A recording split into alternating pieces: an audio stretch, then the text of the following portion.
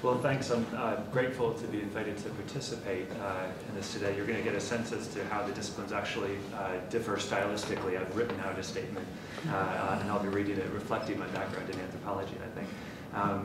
But I'm especially interested to participate to hear your thoughts about what was put to me in the email invitation as a troublesome dichotomy. I think that was the word that you used, between the sciences and the humanities.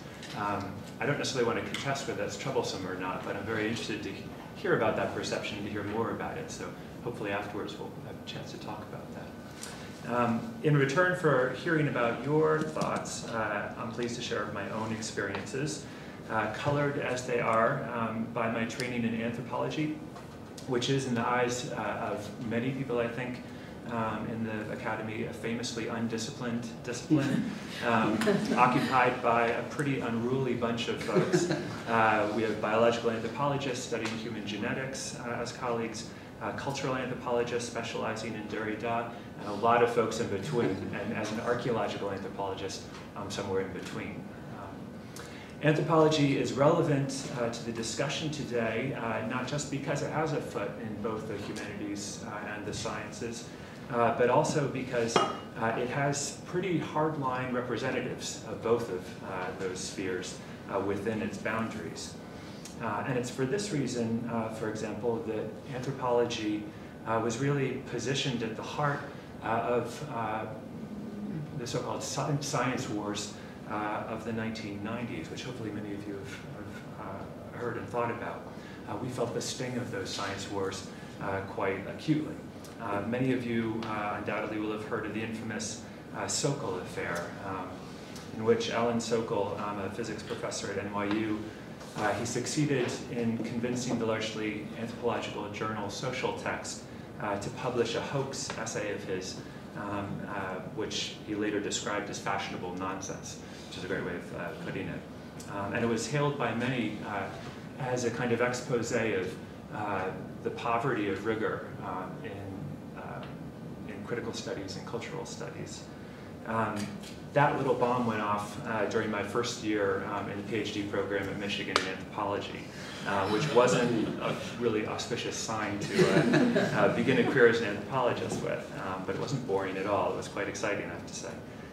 The core issue of this event, as seen from anthropology, had to do with the debate about epistemological authority. So I wanted to give you a bit of background to this.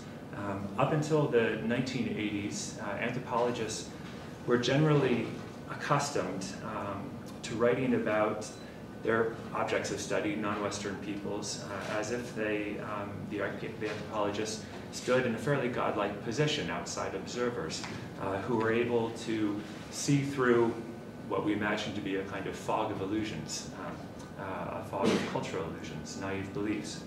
It really was that way. Come the 1960s, the 1970s, however, these objects of anthropological inquiry, non-Western, largely colonized communities, they began to grow very vocal in their opposition to what anthropologists had been doing. They grew very vocal in their opposition to being treated as experimental subjects. And they began to develop a vigorous critique of anthropology that had both political and logical elements to it. It was political because they wanted to control how they were represented. This was really a burning issue. But it was also logical insofar as they pointed out that if anthropologists begin with the premise that everyone sees the world through a kind of refracting cultural lens, then that should be true of the anthropologists as much as of the natives.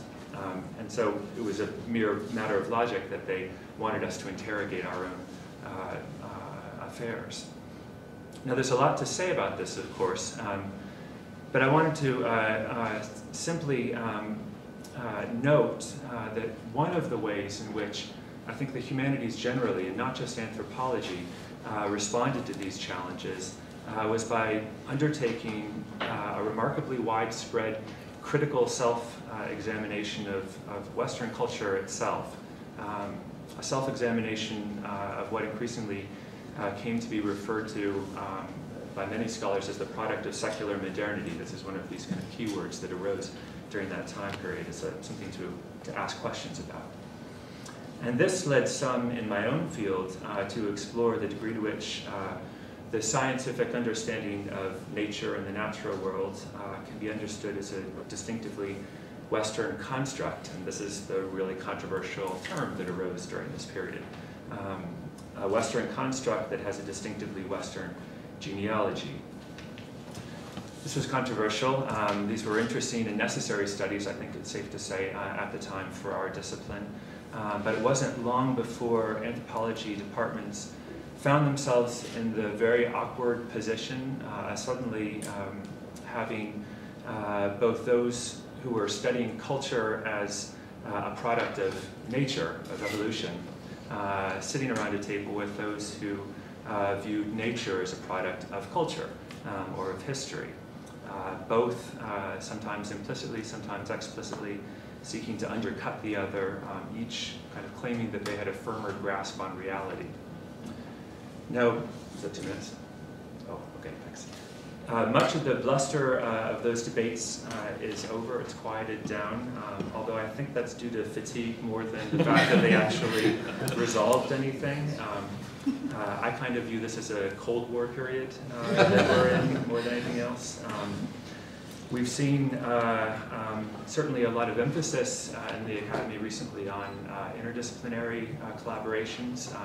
Very much in support of this sort of thing, but from my position as an anthropologist, where we have a difficult time having intradisciplinary conversations, I'm oftentimes suspicious of the goals that are laid on the table. We've seen departments split apart. Famously, Stanford's Department of Anthropology in 1998, splitting into a Department of Anthropological Science on one hand, and a Department of Cultural and Social Anthropology on another. They were returned back together a few years ago for economic reasons, not because they wanted to be back together. Where does that leave them? I don't know. Here at Columbia, of course, we had our own sort of split with many of the more scientifically oriented anthropologists shifting over to E3B, and our program became much more focused on the humanities as a result. And I should actually note that the alliance here at Columbia became very much between anthropology and history, which created a new space for new kinds of conversations, but one that's quite different than many of my archaeological colleagues at other universities are having, where their allegiances are much more towards biologists, for example. So I merely wanted to throw out there a kind of image of a world in which the polarizations which Snow talked about, and I was grateful to have a chance to actually read that, it was quite interesting, that those polarizations I do feel like are real. And in some departments, especially anthropology, those that sit right on that contested border zone, we're still seeing quite a bit of factionalization.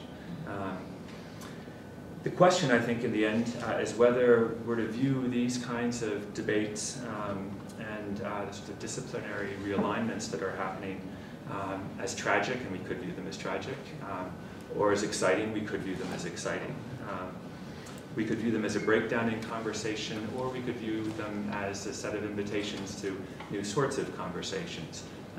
I'm not going to try and weigh in one way or the other. I'm a junior faculty member. It would be foolish of me to do so. But I'll be interested to hear your thoughts. Thank you.